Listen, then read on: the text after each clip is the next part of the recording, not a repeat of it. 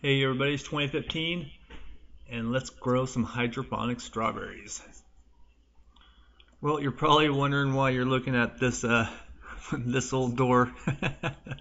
this this was actually an old door off an old house on my property that I tore down, and actually right where we're sitting right there is where the old house used to be. So I'm actually decided to build a you've seen videos on YouTube about them, but they're called grow boxes. They use them in the cracky method. So this year I'm gonna be growing strawberries with this thing.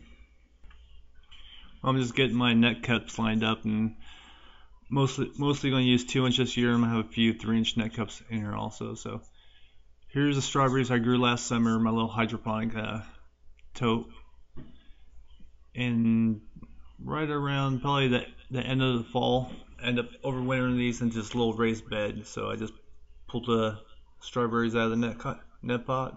Here's a video from this last fall. Out of the net pot into the little raised bed and overwintered. So I feel pretty confident that this bigger tote, this grow box, is going to work out really well. Well, this year I'm trying something new. I'm actually digging some plants out of one of my raised beds. So right here, this is one of my June bearing raised beds, and last year they were plugged, so this year there'll be a 2-year-old strawberry plant, so they should be able to rock and roll once we get them into the system. So, and of course my kids, and there's my granddaughter digging the dirt and enjoying a beautiful winter day here on the Oregon. Alright, well, let me back up for a second. So basically what I am using the door for is the bottom of my grow box. So I'm bouncing all over the place, and I actually ended up even confused myself to what the hell I was doing here. But it's alright. So we got some plastic in here, and I actually end up trying to do some type of drain, and of course I'm like the world's worst plumber, and end up leaking. So I was like so I ended up pulling all that stuff out and just throwing an extra layer of plastic. So now it's just a normal grow box, no drain. So I'll just have to siphon the water when I do my water changes. Well, as you can see, the kids lost interest in, but not Garfield. So anytime I'm out in the garden, he's usually supervising or just checking out what I'm doing. So, and there in the background you see my junk pile. So, oh boy, what can I say? So after screwing with the plumbing and finally just giving up, like I said earlier, I ripped all the pipes and the drains. I thought I was going to have this really cool setup, and well, I'll talk about that stuff later. So right now I have 2x6s around the outside edges. So, and I calculated I should be right around 16 gallons roughly, or so, probably 16 to 16.5 gallons of water. Got a couple clips here of me trying to get the roots clean for these are the Juneberry strawberries I ended up digging up. But usually I don't like to dig up strawberries out of my raised beds and put them into a hydroponic setup for one reason, or for the main reason is trying to get all the dirt and crap out of there. You want the roots as clean as you can once you get them into your system. If you got dirt or gunk or whatever, it's just it's really going to increase your chances of getting some type of you're basically, what I'm trying to say is you're going to end up having some type of root rot issues, if I can say that right. But, so cleaner the roots, the better. Well, there's Garfield once again checking out to see what I'm doing. I'm actually surprised this fat ass can actually even jump up that high to see what's in the bucket. Now it's the beginning of March, and I'm probably a month and a half early of starting these plants. But a couple of reasons why I wanted to start them off early was, one, I wanted to try these June bearing strawberries out of my raised beds, and I wanted to start them earlier. That way, if there's gunk or dirt, whatever I got on the roots itself, they'll have time to get themselves cleaned out, and I'll be able to clean out the reservoir before I got my other strawberry plants going. So, and also I wanted to see how these strawberry plants would do with the cold water. Alright, let me take a minute to explain what I have going on here. So basically, all this is a box is basically a deep water culture. I'm not running any air pumps. This is just a non-circulating, no power hydroponic setup. Some people call it the cracky method, and basically it's almost exactly like the cracky method, except with the cracky method you put all your water, nutrients in together, and you mix it, and it's a one shot, one time deal, and you don't change out the water, and basically just let it right out. And I tried doing that, ended up with a bunch of issues, but I mean, we can talk about that later. Alright, well, like I said, I'm not using any air pumps in this setup here. So if you notice there, between the raft and the water, I have about 2.5 inches of air gap. So my net cups are resting in right around about 1/4 of the net cups, or resting into the water, if that makes sense. Alright, Seascape Strawberries are the ones I generally prefer to use for my hydroponic setups. It just seems like I've had a lot better luck with these type of strawberries. And another reason, they're cheap. The 6-pack right here costs about $3, and they're pretty common variety. You can pretty much pick them up at any box store or nursery.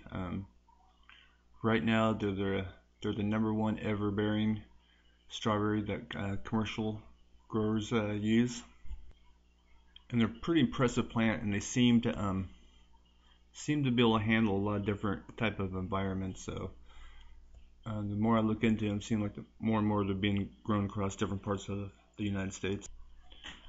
Alright, this here is called the plug. This is what came out in the 6-packs. So basically is last year's runners, so it hasn't produced anything yet. It's not even a year old, so it's basically kind of like a baby type of strawberry plant.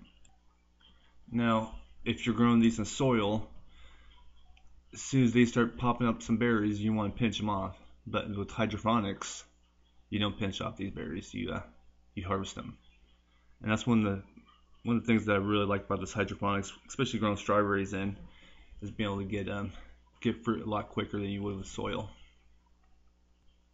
Now, if you take a look right here, this is a 2-inch net cup, and what I did is I took a pair of scissors and I cut out the circle part there in the center, and I try to get the roots down as low as I can.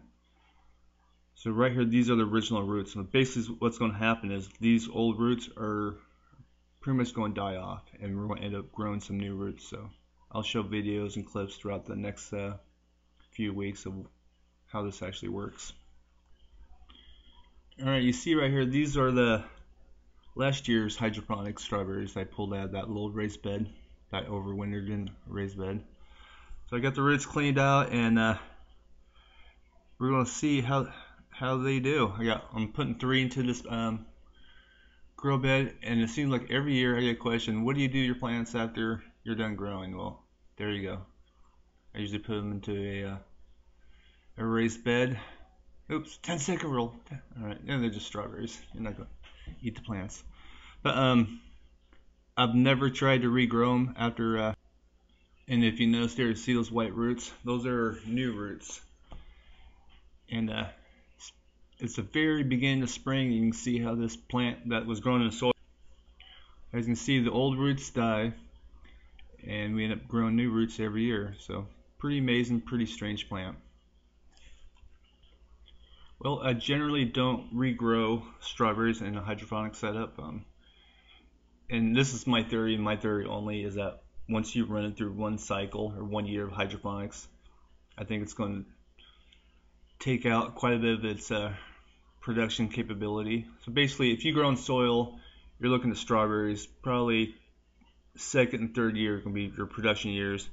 Then you pull the plants and you start over with plugs, and the cycle continues. So my theory is, if one season of growing hydroponics, I'm thinking it might be maybe 2 or 3 years wear and tear. So I'll be growing these 3 plants there in the back, and we'll be comparing them and see how they do with the plugs. So I'm kind of interested to see if my theory is not even close, or maybe. Well, check out that view, isn't that awesome? But basically, we have 30 plants, and we squeezed them into a 36 by 80 inch space. So I thought that was pretty pretty cool. And my spacing was probably a little tight. It's probably going to end up biting me in the butt, but we'll end up talking about that stuff later. Now, like I said earlier, I'm probably about a month and a half early of getting these going, but I just kind of wanted to see how they would do in the water. In a recap, I have three different things going on. I got the June bearing that I pulled out of my raised beds. I got the Seascape plugs, Seascape from the previous year. I threw a couple of those in there. So, well, I'm all over the place. My mind's racing, racing all over. But okay, I'm gonna talk about nutrients. Right now, I'm running just water, and I probably will run nothing but water for probably at least a good month. And the reason being is that these plants actually store a lot of energy, so it's not a race. Don't go in there and just start dumping water or dumping nutrients into your water. They don't really need them yet. Now, right now, the plants are focusing on root growth, like we talked about earlier. You know, the new roots, and then once the new roots start coming in, and then we'll start getting some good upper growth, some greenery stuff that we like to see.